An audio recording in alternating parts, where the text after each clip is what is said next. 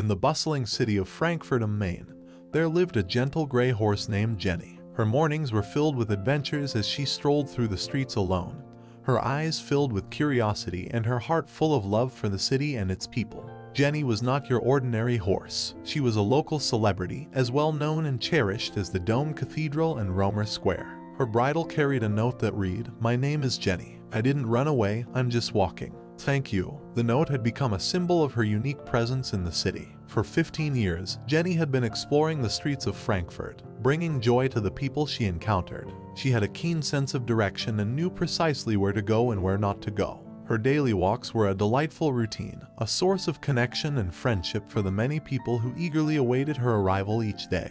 Jenny's owner, an 82-year-old woman named Helga, loved her horse dearly. She knew Jenny craved the excitement and freedom of her daily walks, as life at home could be rather dull. Helga could no longer ride Jenny due to her age, but she was more than happy to open the gates each morning and let her beloved companion embark on her daily adventures. The people of Frankfurt adored Jenny. They would greet her with warm smiles, gentle pats, and even occasional treats. Cars would slow down to let her pass, and children would flock to her, hoping to pet her soft, gray coat. Jenny's friendly demeanor and sociability made her a fixture in the community, and the people could not imagine their city without her. During her walks, Jenny would encounter about 100 people, each eager to share a moment of connection with the famous gray horse. She had a particular fondness for a lush meadow by the banks of the main river, where she would often pause to graze or simply bask in the sun.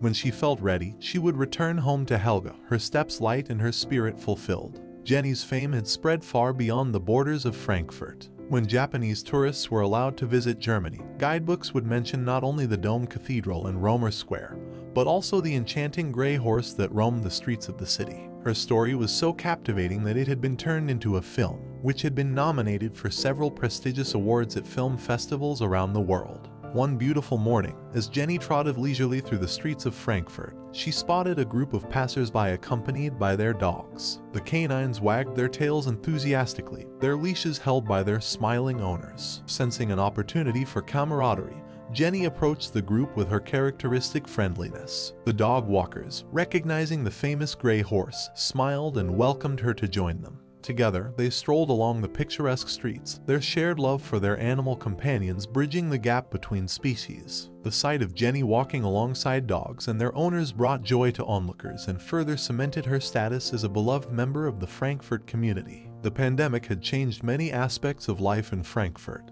but it had not stopped Jenny from enjoying her daily walks. She continued her routine without any restrictions, her presence offering comfort and a sense of normalcy to the city's residents during these trying times. Helga would often receive phone calls from people informing her of Jenny's whereabouts, ensuring that she was safe and well cared for during her adventures. The local police, too, had become accustomed to Jenny's daily walks and would keep a watchful eye on her, treating her as a cherished member of the community. One sunny morning, as Jenny made her way down a familiar street, she came across a group of children playing with a small, scruffy dog. They laughed and cheered as the dog chased a ball, its tail wagging excitedly. Jenny approached the children, and they eagerly welcomed her into their game.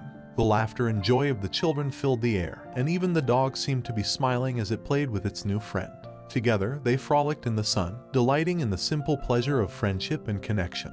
As the day wore on, Jenny said her goodbyes to the children and the dog and continued her journey through the streets of Frankfurt. She visited her favorite spots, received pats and treats from her many friends, and basked in the warmth of the sun by the main river. Her heart swelled with gratitude for the love and kindness she experienced in her city. As the sun began to set, Jenny knew it was time to return home to Helga. With a contented sigh, she made her way back through the familiar streets, her hooves echoing softly against the cobblestone. When she arrived, Helga greeted her with a loving smile and a gentle stroke of her mane. The elderly woman could see the happiness in Jenny's eyes and knew that her horse had enjoyed another day of adventure and camaraderie. "Welcome home, my dear Jenny," Helga whispered, her voice filled with warmth and affection. "I hope you had a wonderful day." Jenny nuzzled her owner's hand, her way of expressing gratitude for the incredible life they shared. Together, they walked into the stable, where Jenny would rest and dream of the adventures that awaited her the following day.